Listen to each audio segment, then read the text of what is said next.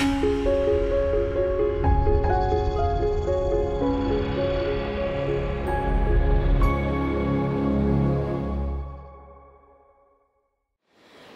so you've been staring at this slide here for a few minutes, probably wondering, why are there people riding bikes? I happen to really love bicycles, and we're in Amsterdam, so it seems sort of fitting to use this image to say that accessibility is about people. The people in this image are, there's one or two vision impaired people, and Elle Waters, who's piloting a tandem bicycle. Steve Sasson, who's blind, is sitting behind her. We did an activity where we paired visually impaired people with sighted people, and we went for a tandem bike ride, and it was awesome. And the experience for me as a cyclist, having a blind person sitting behind me talking about how free she felt as we rode this tandem bike through San Diego, to me, this is what accessibility is all about. You don't always have a blind person sitting behind you saying, "This is awesome, thank you for making this accessible." But people are always there, and they always need us to make websites and web applications that are accessible so that we're supporting them even when they're not sitting behind our shoulder. You are here, the few of you who came, to listen to me, Marcy Sutton, talk about accessible Angular.js. I'm from Seattle in the US, where I'm an accessibility engineer. I'm actually joining Adobe when I get home at a new position, but I'm also an Angular core team member. And for the past 10 or 11 months, I've been working on Angular material design at a company where I was a contractor, essentially. But I've been working on accessibility in Angular for almost a year now. So today you're going to hear me talk about accessibility challenges in Angular, in material design, and all the things that I've picked up in the past year. My slides are online at marcysutton.com/GoToCon. They're also on GitHub, and they're in the footnote of my slides, so you can access them at any time.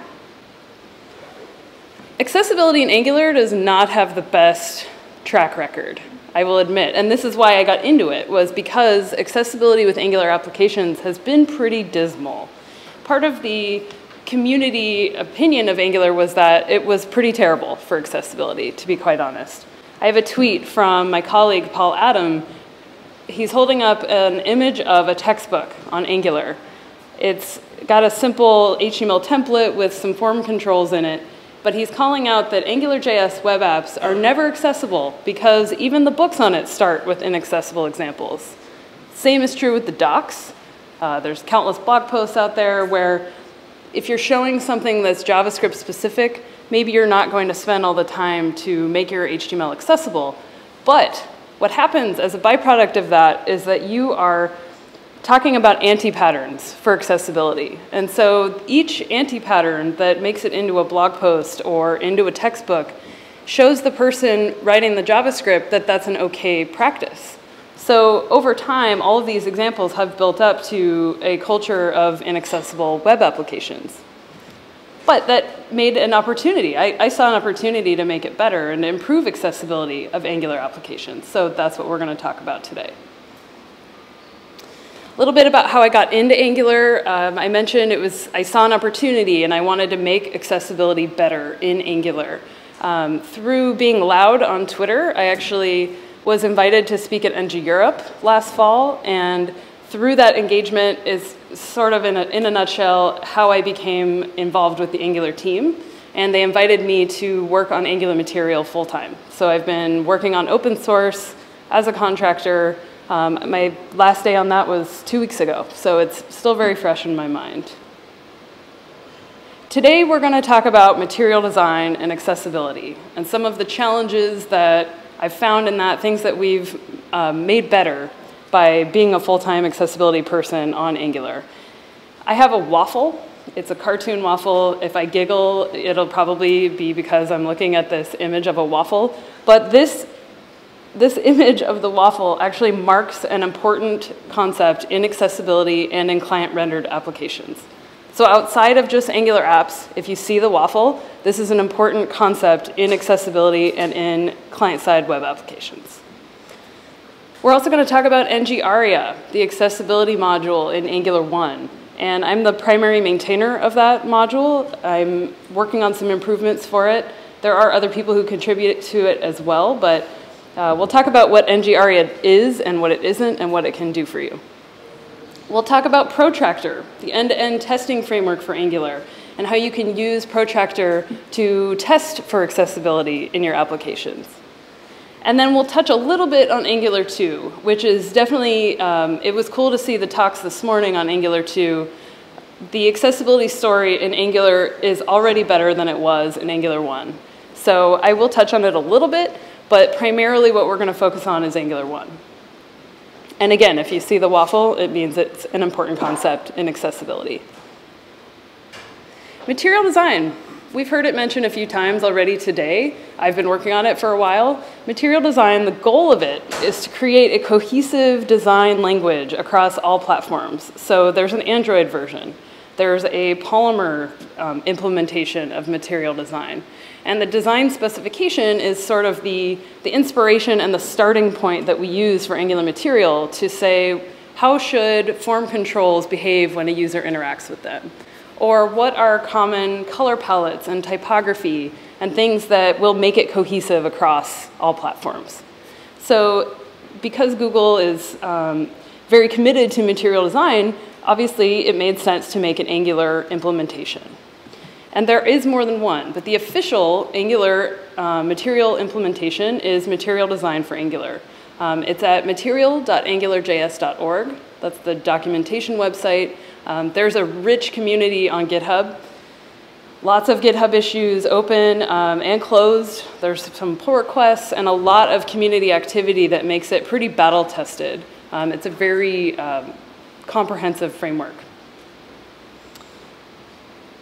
Some of the key things in material design and in Angular that are important for accessibility, the first thing that we're going to talk about, you see the waffle, so this means this is an important topic. Interactivity. Things that are interactive should be reachable from a keyboard. They should be usable from a screen reader. This ensures that people who have disabilities will still be able to interact with your app. So I have a couple examples from Angular material, including a toolbar, which I'm going to interact with it a little bit. So if I use the keyboard and I tab onto this toolbar, I can actually see my focus move onto it, and then I can hit different keys and from the keyboard. This example is not actually is not wired up to do anything, but it's reachable from the keyboard. So my focus is on this button. And then I go to the next item, and it's a checkbox. It's a little bit small on my screen, but the checkbox, when I tab onto it, it has an ink circle that grows out from the center. And that's a style that you see in material design quite a bit. So as I move my focus around the page, I get feedback about where I am. And if I hit the space bar, I can toggle a checkbox or a switch on and off. So this ensures that people who rely on keyboards or screen readers will actually be able to use these controls. And this seems pretty basic, but surprisingly, this level of support is not common in every Angular material or in every material design implementation. Either you won't get feedback from the keyboard, or you just won't be able to reach it at all from the keyboard. Because what happens as developers is we tend to design and develop for ourselves, and we forget that not everyone can use the trackpad, or not everyone can use the mouse. So we make it work with a hover state, and you click on it with a mouse, we think our job is done. I challenge you to look a little more, or try looking at it from a different perspective and navigate your apps using a keyboard and a screen reader. So, and starting with the keyboard is the simplest thing. Furthermore, so that's the checkbox and switch example. The buttons are also reachable from the keyboard, and I get a little bit of color feedback. One thing I've pushed the material design team on a little bit is the color contrast of these. And it's probably, actually this looks pretty good on the monitor. On a less contrast monitor, or if you had a vision impairment of some kind, the level of contrast that we actually get as the styles that are in the material design guidelines, they could be enhanced more. So that's something I'd hope to see a little bit in the future, because the color contrast that we currently have could pose problems for people who have vision impairments. But at least in the interactive piece of this, every every control or button is reachable from the keyboard. And we'll look a little bit at how we can actually make that work. But then it's also, we can do things from these controls. So I also have some radio buttons. Let me make sure I'm on the right item. Yes. So if I use the arrow keys through this selection of radio buttons, they are essentially one control. So a checkbox is an isolated item. It will check or uncheck something. A group of radio buttons are mutually exclusive, and so you want to only select one. So if you're using the keyboard, if you use the arrow keys, you should be able to toggle, choose a single radio button. Semantics. And actually, since we have a lot of time, I'm going to go back and look at what these actually look like. We'll look in the dev tools to see what makes these interactive.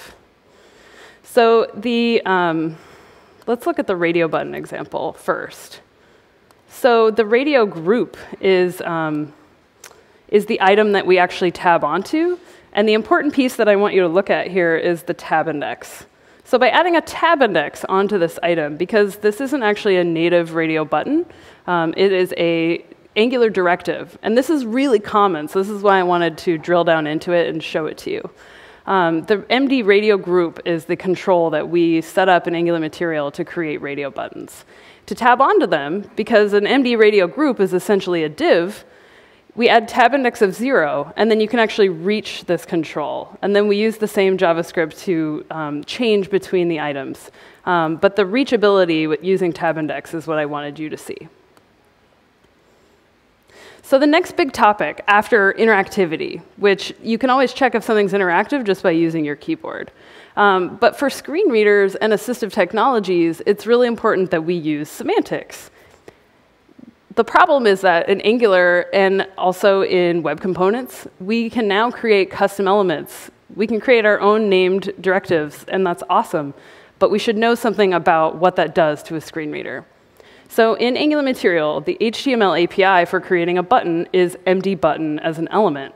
So in your tag name, you just say md-button, and then put text in it. And then Angular material will actually transclude that into a real button. This is important to understand, that if you were an accessibility specialist and you looked at this, you'd say, wow, that MD button is not actually a button. And it's important to know that we are actually making it into a button. And there's some pros and cons of doing it in that way. But what I wanted you to see is the code that it actually renders at the end of this transclusion process, where it replaces the custom element name with a native button element. So this button element is reachable from the keyboard because buttons are native elements. They come with tab index. We don't actually need to add tab index onto a native element. It also will fire events from the keyboard. We don't have to do anything special. We can just put ng-click directly on a native button element. So by knowing that we are adding the semantic version, this can improve the accessibility of our applications. Going one step further, so the button element is a native element. Another example would be a native input. Things that you get a lot of accessibility for free because these controls were built to be form controls. But because we can create our own items, and a good example to take a closer look at this is the MD checkbox. And we already looked at the MD radio button group. That was a custom element that we created that we are adding all of the accessibility back into. So it's actually a lot of work, and I would recommend starting with the native input, because if we look at the example of the MD checkbox, to make this accessible, we have to add tab index. So we have tab index of 0, and what that does is it means that the order that your code appears in your document is the tab order that it will get if you use tab index of 0. Numbers higher than 0, you have to actually manage the tab order of everything, and that can be cumbersome. So I would recommend if you are creating a custom control, like a checkbox, you should add tab index of 0, and then it will be reachable. To actually say that this fancy div is not a div, but a checkbox, for a screen reader, we have to add a role. And the concept of a role is, you could think of it as, what does this thing do? So this MD checkbox, which is essentially a div, we can reach it now, but when the screen reader user tabs onto the checkbox, we want it to be announced as checkbox. So we can do that by adding a role of checkbox. And there's all different kinds of roles. There's a radio button role, and there's landmark roles, and really cool things in ARIA, which, if you're not familiar with ARIA, it stands for Accessible Rich Internet Applications. And I have a resource at the end of my slides about using ARIA in HTML. Because it's important that we use it correctly. We can't just put any old thing into the role attribute. We can't make up roles. We can't just decide that it's the new data attribute. A role is, an ARIA is a standard. It has a set of approved attributes that we can add. So the role of checkbox is one of these reserved roles. And it essentially announces the thing as a checkbox. The other thing that we need to add, because this is a fancy div, is the ARIA checked attribute. And so this will tell a screen reader whether the checkbox is checked or not. You might be asking, well, why wouldn't I just use the checked attribute? The checked attribute by itself, it will only work on a native input. So if you had an input type of checkbox, you could just use the HTML5 checked attribute. But because this is MD-checkbox and it's a custom tag name, we have to use ARIA. And what this does, this is a good example that is, it's an actual real-life example of where we use ARIA. And the idea is that it's filling the gaps where this is a custom element and it doesn't have all that accessibility support. We can add the accessibility support by filling the gaps with ARIA. So the three main components of ARIA, if you're new to it, they are the roles, states, and properties. The role, again, is what does this thing do? The states are things like ARIA checked or ARIA disabled. And then there's a catch-all bucket of properties, of additional things. And I encourage you, if you're at this level, you should be reading up on an ARIA attribute when you go to use it. I typically will go and look at something. I'll say, I want to use ARIA checked. I'm going to go refresh my memory and make sure I'm using this correctly so that I know what the keyboard support should be for this thing. So what you would find for ARIA checked, for example, I'm creating a checkbox, and I'm going to go look at ARIA checked, and I will discover that the expected keyboard behavior is you tab onto the checkbox, and you hit the space bar. We saw that in my demo earlier. So I hit the space bar, and it should enable and disable the checkbox. And so that's the kinds of things that you should know. So another major area of accessibility in client-rendered applications is the concept of a text alternative. How many of you have any idea what a text alternative is? Okay, so quite a few. It's kind of it's a term that once you know what it means, it's like, oh, okay, I get that. But I want to make sure that it's not just this jargony speak that doesn't make any sense. So a text alternative is text that a screen reader user can rely on to know what something is. Because if you're using an interface, and when we're designing things, design is not just visual. A text alternative is a way to tell a screen reader user what something is. So some code examples of how to create text alternatives. One really common example is to wrap text that should be for a screen reader, but doesn't need to be rendered or doesn't need to be visualized. We can just wrap it in a span and add a CSS class. And there are differing methods for creating what's called visually hidden text. Visually hidden, the method we use in Angular material is, I think, the same as the HTML5 boilerplate example. And these are utility classes that are totally OK to copy from other places. And so the visually hidden class, I think it clips the text and maybe reduces it to 1 pixel high. And there's this collection of things that the idea with visually hidden is that it actually renders the text, but you just don't see it. The old method was to jam it way off the screen using a left property and a position absolute. I think the method for doing that has evolved, but the basic idea is that you're visually hiding the text inside of some other element. Another example of a text alternative would be the label for a form input. So and this is super common to forget. Actually, I was just looking at the Angular 2 documentation, and this is an item that they forget. It's important that we actually label a checkbox or a radio button so a screen reader user will know what this control is for. And I think in the beginning, we saw an image from a textbook. This is a very common thing. Was the problem in the textbook example, was that we forget a label. So to properly label an input, this is like HTML 101, and I'm really sorry that I have to tell you this, but we forget it often enough that it's worth reminding. You just add the for attribute on a label element, match it to an input, and then they will be paired. Simple stuff. For a button, say you had a button that had an icon in it, and you wanted to have only the visual icon, but the text, this is very common, we don't want text, we just want the icon. One way to actually label something is to add the ARIA label attribute. You could also use this on the input above if you didn't have an actual label that got rendered or wasn't part of the design. You could add an ARIA label attribute, and it would label something as well. And then lastly, you should add an alt attribute for any image that has content. And I have stop waffling and get on with it as my caption, because I'm kind of waffling right now. This is going pretty awesome, you guys.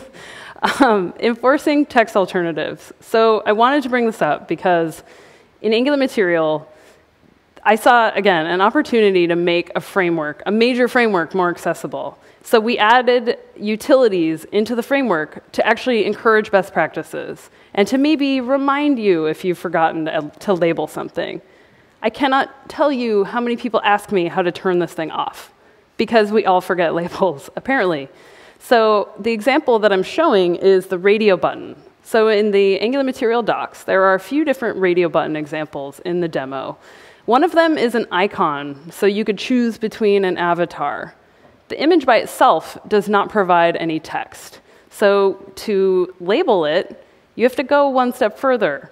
And trying to be an accessible framework means that you have to remind someone when they forgot an important detail.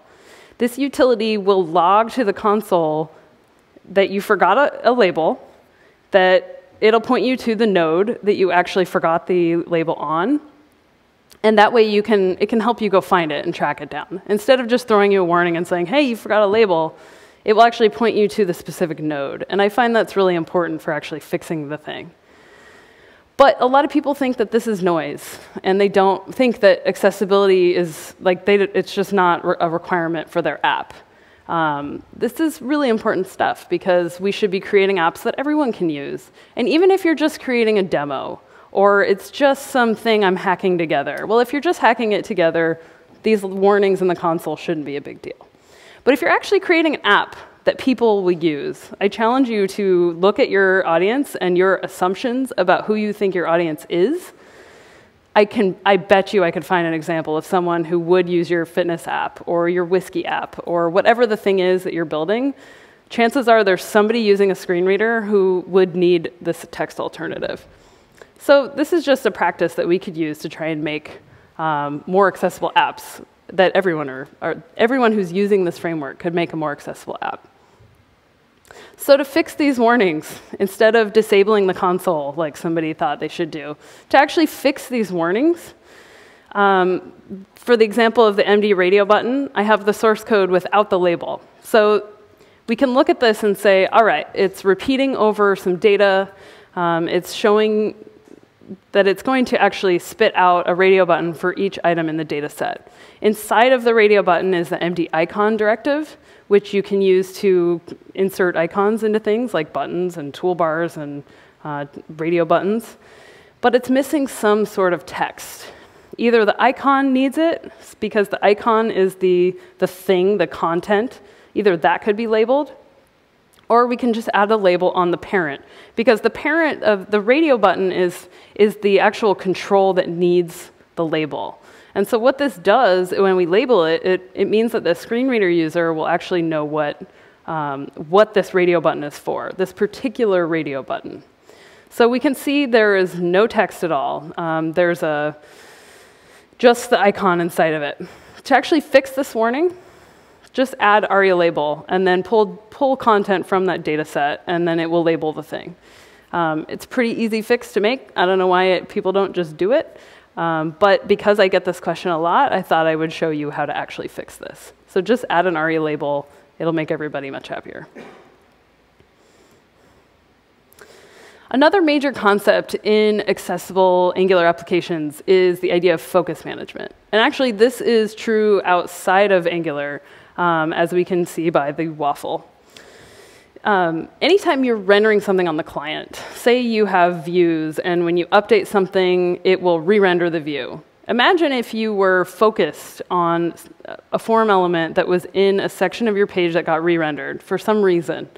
Maybe you made a selection and your focus was on the item and it wipes out the focus. So if you're actually relying on a keyboard, it's super frustrating. If you're relying on a screen reader, it makes it completely unusable because you don't know where you were necessarily. So if it kicks you back to the top of the page, you have to tab all the way back in.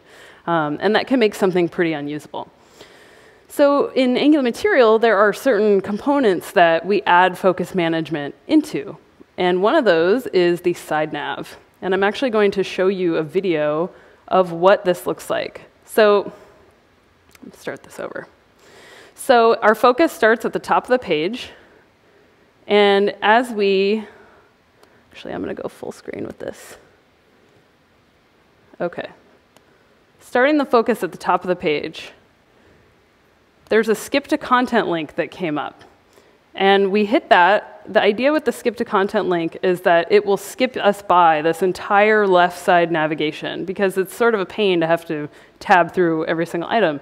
So this is why skip links are so awesome, because if you're relying on a keyboard, you can just skip by everything. And it's pretty low overhead to add a skip link. So we have one in the Angular Material docs. So we hit that link. It will send our focus into the primary content area on the right. And again, I'm having to really explain a lot of this stuff because the color contrast is not quite high enough. So I want to point out to you where our focus is. So now we're in it kicked us over to the toolbar. As we open this side nav, the component actually has focus management built in. So what it will do by default, let's play this again. As you open the side nav, the default in this component is it will just focus on the wrapper of the side nav. As a framework, you don't necessarily always want to send focus to the wrapping item. We had a lot of requests for, I need to focus on a specific thing. Not that people wanted to disable it completely, but that they wanted to customize it to their liking. And so we added support for sending focus to arbitrary items. And we'll watch this one more time. So you can see we hit the toggle button, it opens the side nav, it sends your focus into it, and then when we close the side nav by hitting the escape key or clicking on the button outside of it, it will send focus back to the item that triggered it. So the idea is that your focus is being sent back and forth, and we're managing it for you. And anytime you're writing an app that's client rendered at all, either it's React or Ember, or Spine or Backbone, any of these things, this is an important concept. So the code for the side nav. The actual component for the side nav is md-sidenav. And then inside of it, you can put any combination of child directives that you want. You can nest other things inside of it. For example, the input, the text input in Angular Material. The API for this is the MD input container. And then inside of it, you could put a label, you could put a form input. The thing I want to call your attention to is this child directive that we created to make it so you can arbitrarily focus on whatever you want. The side nav will go and look for the MD side nav focus child directive. When it finds that, it will send focus there instead of the wrapping element. And this is a pattern that I think we need to add it to dialogues. Any other component that we manage focus by default, we have to make it a little more customizable. Because something I've found is that there are infinite use cases for each of these components and infinite combinations of components.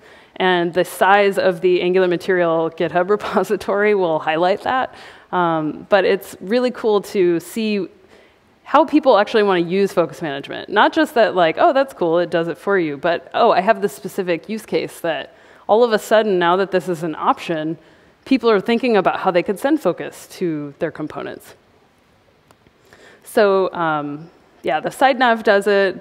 I think the dialog, it has focus management, but it's not as customizable quite yet. So another concept in Angular material, or in accessibility of Angular, is notifying the user. So we've seen interactivity, we've seen semantics, focus management. Notifying the user is another thing that's actually an advantage in client-side applications, is that we can say you're typing in a form and you have some error messaging, but you're focused on an item. You don't want to send somebody's focus off to an alert message, because that could be jarring, it could be confusing. So we need some sort of web mechanism to announce changes when something is happening, either error messaging, or maybe you're filtering a list and you want to keep the user's focus somewhere, but you want to announce, hey, you filtered a list, there's 13 matches, or something like that.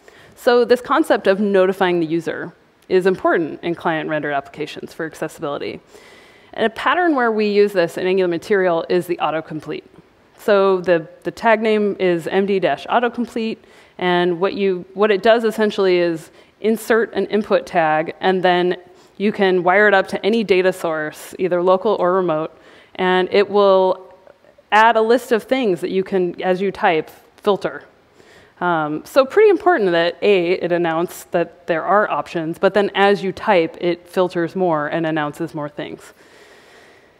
So like a common example would be a list of states, or, I mean, we have demos for the autocomplete, but the one I have on the screen is a list of states. So I type W, there are 4 matches, and then as I type another letter, it will filter them more. The code for this and the concept of notifying the user, we're relying on something called ARIA Live. And this is another part of this ARIA standard. And it's a pretty big concept, but it's super cool that you can add a role of status. There's also the role of alert. And the levels of ARIA Live, there's assertive and polite. And so it's important to know what these differences are, because sometimes we have to choose which level depending on what the user interaction should be. So an assertive alert would be something like a big error, like something that you need to announce immediately would use the assertive role. But if it's something that's maybe could wait until whatever the user is doing, then you can use this passive or polite role. For an autocomplete, you're in the middle of typing, you kind of need it to tell you in that second what the error is, so you can actually tie the two together. If the filter announcement waited until everything was done, we would not actually know what it was announcing. So for filtering a list of states, we need immediate feedback, so we use the alert role, or the assertive setting. So for the autocomplete, to actually announce these changes, we have a sort of a hidden child directive called the ARIA status. And this directive, technically it is rendered. So if you put display none on it, it will not announce to the screen reader. It has to be present when the page loads. So these are some things that you should know. The things that have the ARIA Live roles and properties on them have to actually be present. And then the idea is that you just append messages to this element, and it becomes a message center, that when a user has a screen reader running, it will just announce these changes. So the autocomplete, there's 2 parts to it. The HTML that gets inserted by the controller of the autocomplete, and then there's the switch in the JavaScript for the controller. It will append messages to this thing. And as they appear and disappear, it will actually just pipe them to the screen reader. So to notify the user, you use ARIA Live. It's worth pointing out that Angular loves open source. And the Angular 1 repository is huge. The Angular material repository is huge. Angular 2 is also obviously on GitHub, but you can go and contribute. You can go and file issues and say, hey, this component in Angular material could be better on Android, or whatever your use case is. They love having that input. Part of this culture created ng-aria. And ng-aria is a module that was created to do some heavy lifting for accessibility stuff where the framework should just really handle it for you. Like if you're using ng disabled, you shouldn't also have to go and manage the aria for that. So ng-aria does that for you. It's been in the framework since Angular 1.3, but there's nothing really critical that requires that you use Angular 1.3. Like if you're using Angular 1.2, you could pull in ng-aria as a module dependency and it would be fine. But there's some good documentation on it online on the Angular docs website. To include ng-aria, you just include it as a dependency, and then there's actually a configuration object where you can turn things on and off. You could say, I don't want tab index, I'm going to manage that, and you can just set it to false in the config object. And you just include it as a dependency right next to Angular in your scripts. ng-aria adds support to a few choice directives, including ng-model, ng-disabled, ng-show, ng-hide, ng-click, ng-double-click, and ng-messages. And there's some improvements to this coming in the future. But this does some stuff that makes it pretty useful as a dependency. For example, ng-disabled. As I mentioned, it would be kind of a pain to use ng-disabled, but then also have to manage aria disabled. What this does, similar to the checked example, how I mentioned the checked attribute only works on a native input, disabled is the same situation. So it will only actually disable a native input.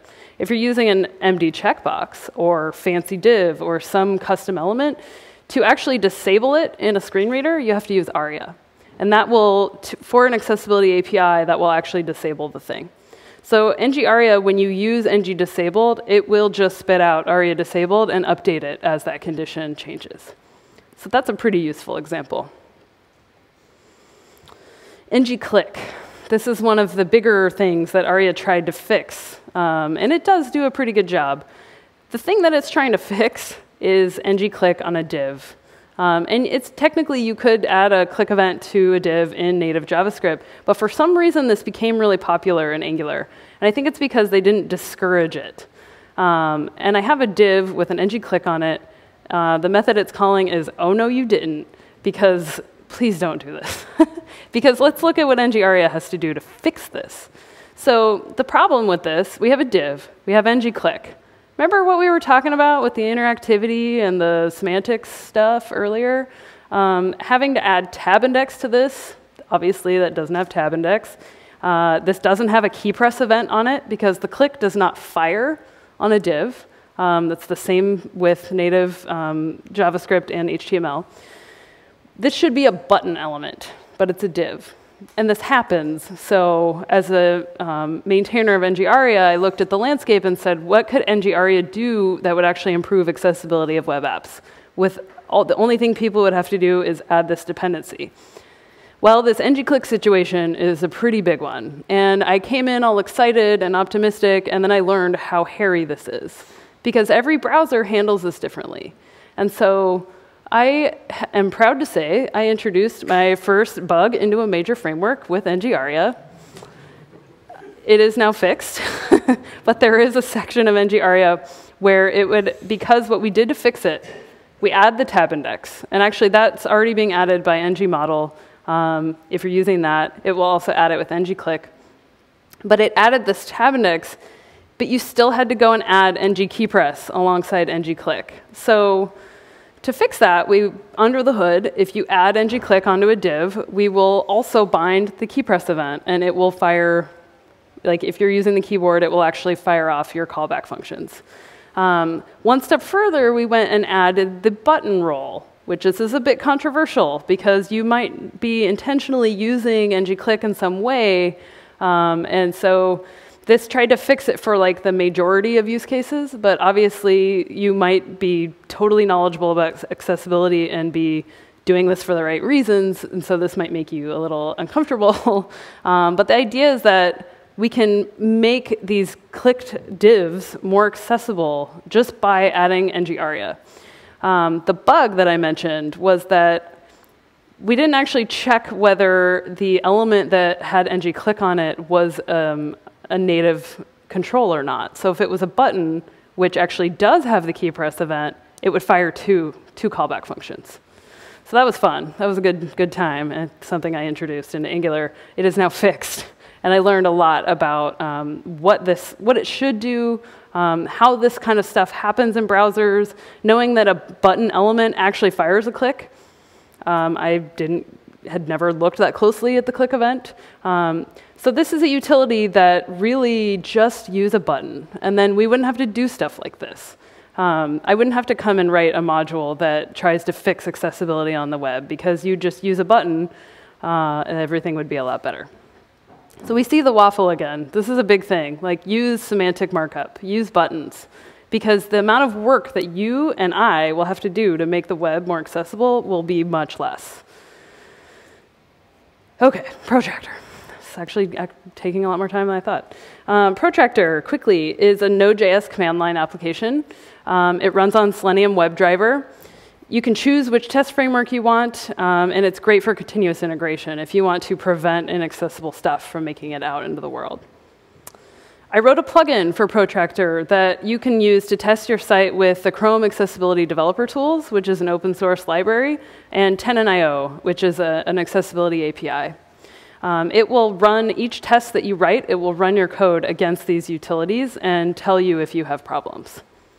The setup for the Protractor accessibility plugin, it comes with the Chrome Accessibility Developer Tools library, pulls it down as an NPM module, and then you can just add this flag of true or false to enable it. Tenon.io is, like, both of these are optional, but the Tenon.io option is more robust. It requires an API key and an account. The Chrome version is free, which I have a little graph in my slides about, like, which one can I use? The Chrome Accessibility Developer Tools is free. It runs locally on your machine, so your code won't grow legs. The Tenon version is more robust, and they have actually gotten rid of their free limited accounts now. But if you were actually testing for accessibility compliance, Tenon would give you way more peace of mind and more test coverage. So you might say, well, why would I use Tenon? It's because it's a more robust set of tests. Some testing strategies. You could check for labels. So you could check for things like the radio button example. You could validate that you've used the correct ARIA role or the correct attribute, because it's actually just role. It's not ARIA-role, it's just role. And these are really easy mistakes, though. Like, I've made that mistake. I've said, role of image and wrote IMAGE instead of IMG. It's kind of my example that I always go to because I've made that mistake. So if you automate your testing, it will just find this stuff for you. It can find watched ARIA properties to make sure that they update at the right time. It can test your interactions and make sure that you have tab index or that things are reachable. And then lastly, you could check color contrast, which is a thing that needs to improve in material design. Quickly, some Angular 2, which we heard already today a little bit about. Some of the biggest changes for the user interaction side, which I'm definitely more in the user engineering side, or UX engineering. There's no more directive definition object. It's more web components based. You're binding directly to properties and not attributes. So for things like user interaction, these syntax changes are pretty important. There's no more JQLite DOM wrapper because we don't need it. The web APIs have gotten a lot better in the last 5 years. And then ES6 modules, which don't really have much to do with user interaction. They're just cool. The event bindings. We used to do ng-focus and ng-click, and then use interpolation inside of attributes on the native button, for example. Now we just, instead of the ng-focus, you bind the event using parentheses. And then this is actually kind of an evolution happening with Angular 2 right now, is the prefixing of properties. It's not a good idea to just pollute your app with unnamespaced properties. I have an example of waffle ID. Whether you would actually prefix the ID property, I need to actually go and check. But if you had some arbitrary property that you were using, you would want to prefix it with something. And there's a really cool discussion on GitHub about the decisions they're making in Angular 2. And you can go and participate. It's pretty cool. Angular 2 includes ARIA support, so we don't need ng-aria in Angular 2. They're doing a lot more now to actually include it from the start, and so that's pretty cool. We don't need a Band-Aid thing like ng-aria to come and fix it. So I'm excited to see how this evolves in the future.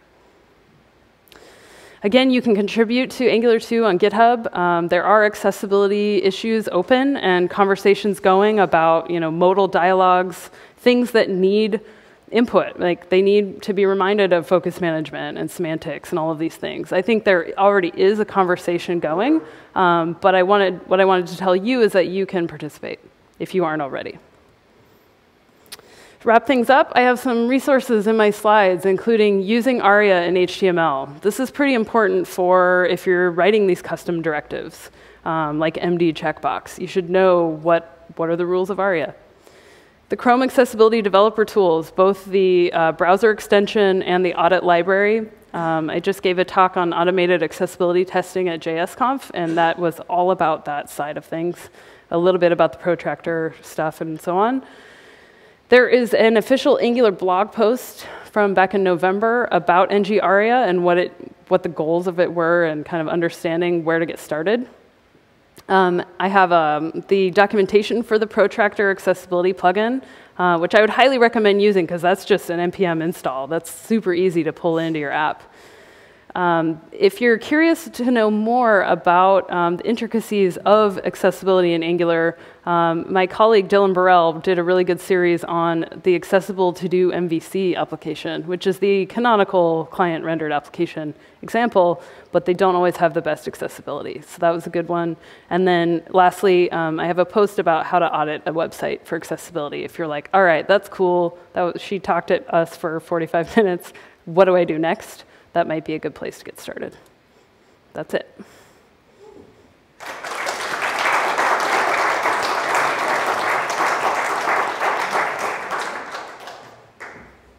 Question? Creator of this waffle creature? I did create the waffle, yes. And it made me giggle. The waffle is square, and he has googly eyes. I literally searched googly eyes, and that's the eyes. It kind of has like a SpongeBob face. So yes, I did create the waffle. But if you have any legitimate accessibility questions, I can answer those too. Sure. What do you think about keyboard shortcuts in combination with accessibility? The question was about keyboard shortcuts. I think that would be awesome, as long as they work with screen readers, which have their own keyboard shortcuts. I think I didn't go into it in this talk, but there is the concept of a virtual cursor in a screen reader where there's basically a barrier between the user with the screen reader and the actual web browser where the screen reader will catch input. So like if I want to hit the H key to skip around to headings, that's a reserved shortcut for a screen reader. So it might be something to think about. But anything you can do to make keyboard accessibility better, thumbs up for me.